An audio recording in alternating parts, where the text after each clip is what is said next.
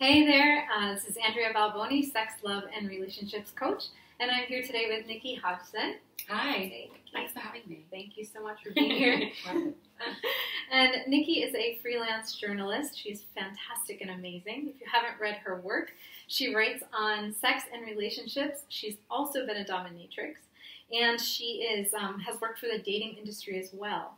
So some of the people that she writes for, some of the publications she writes for, are The Guardian, The Telegraph, The Times.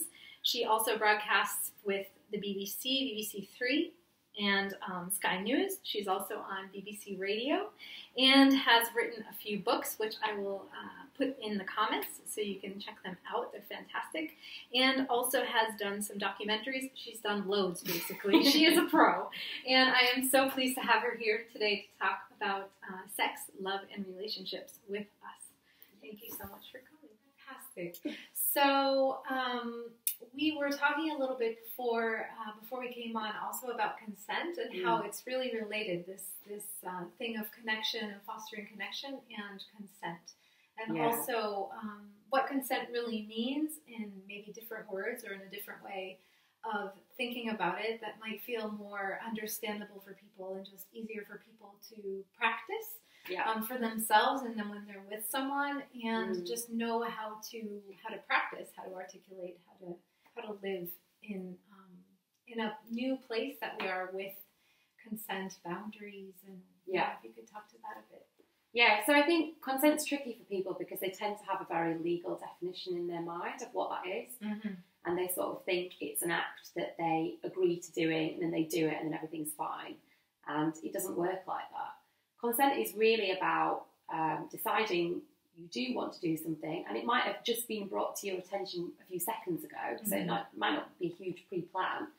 And then listening to your body and to your mind and to your values and deciding that you do want to go ahead with it. Now, we all make hundreds of decisions to consent to lots of tiny things every day, so we're actually very good at consenting, but what we're not so good at doing is tuning in to the points where we feel, oh, maybe we don't want to consent to that. And, you know, that's a product of, again, of capitalism, of living in a world where we have to just kind of go along with a lot of things during our working day. We get very much into the habit of not listening to what our bodies and our minds want in connection. So I think when you want to think about consent, it really is the opposite of connection. So when you're fully connected with someone, you're both in the moment together and you're going on that journey together. And if you're not consenting, then you're divided from them. You're at the other end of the spectrum. So I think what's really important is that if you're in an intimate moment with someone and they are giving you non-verbal cues that they are not willing in that moment, so either like their eyes are completely averted, maybe they're completely still, frozen, maybe they're looking off into space and giving you no indication that they're enjoying what's happening to them or that they're a participant in it. If you get to that stage and that person is not consenting anymore, and they may not be aware of it themselves, that's why it's so tricky. But if you ever have a person kind of freeze out on you, you need to check in with them. So what words would you use or what might you ask them in order to check in? I think the best thing you can say to anyone, and this is a phrase that you can use for so many things when you're having sex with somebody, is just, how is this feeling for you? How are you doing? How is this going for you? How are you feeling? How are you feeling is better because like, how are you doing can sound a bit intrusive if you think somebody's really unhappy and they're not just going to say, and they're not going to immediately come out with, I'm not good, I'm not doing well.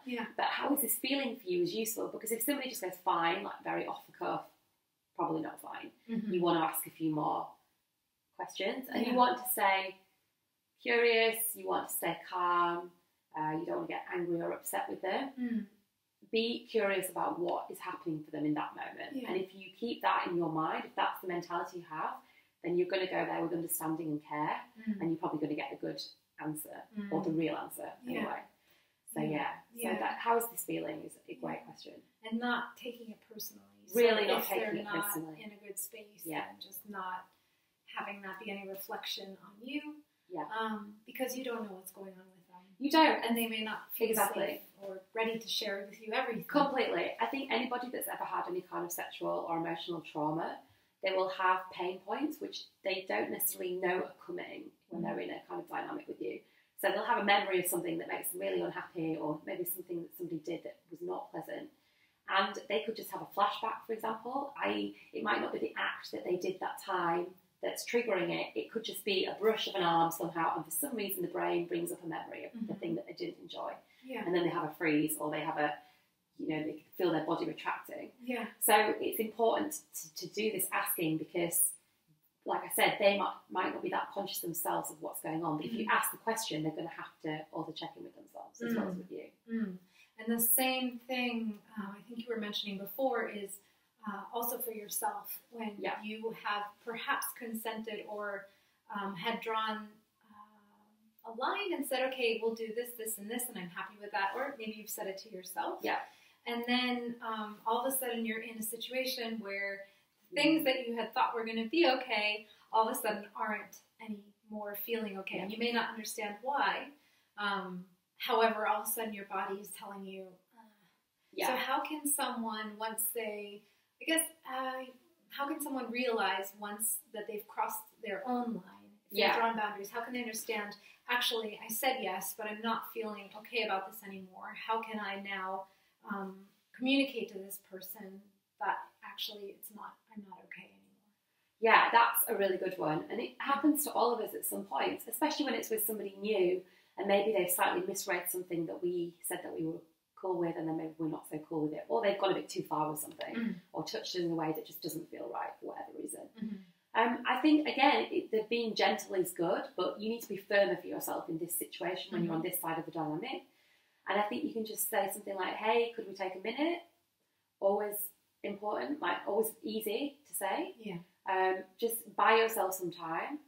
If you feel like, you don't have to tell a lie, but if you feel like going to the bathroom would help you to get a bit of space and to think about what just went on for me, where do I want to go next with this, as in, am I finished now? Like, I don't want to do any more today, or do I just need to kind of sit, or do I just need to get out of that position, like whatever it is. Yeah. So I think it's always worth, if you're a kind of person that doesn't like to embarrass the other person, that's what you're thinking, you're not going to, by the way, but if in your mind you sort of think, oh, I need a bit of a kind of easier exit, just say that you need to go to the bathroom for the moment, gather your thoughts, but when you come in, it's better to be real about what's been going on. Yeah.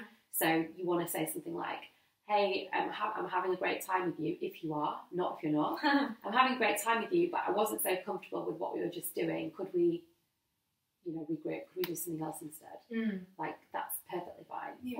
And if you think that saying, can we do something else, might be a bit freezing for them, then suggest something that you would rather do. Could we do X instead?